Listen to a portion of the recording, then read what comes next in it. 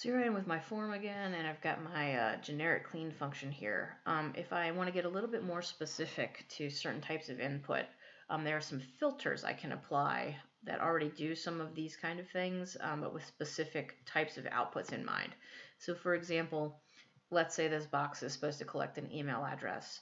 Well, instead of writing my generic clean, I can filter using an existing filter, and the function call is called filter var. It takes two parameters, the thing you'd like to clean off, and then a constant representing what kind of clean I want to apply. So I'm going to filter sanitize this, can't spell sanitize, and then I want to make this cleaned as an email.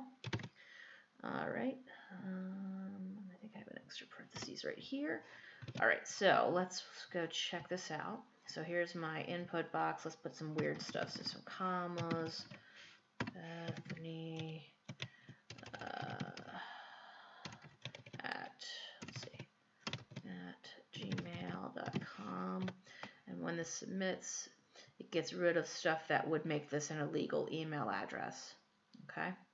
I can also use this in concert with another filter that doesn't just clean it, but checks if it's now legit.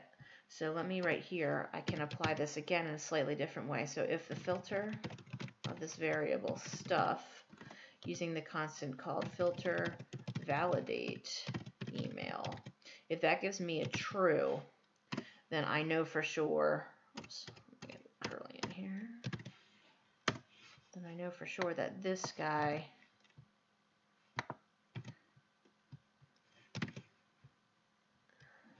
is a legal email.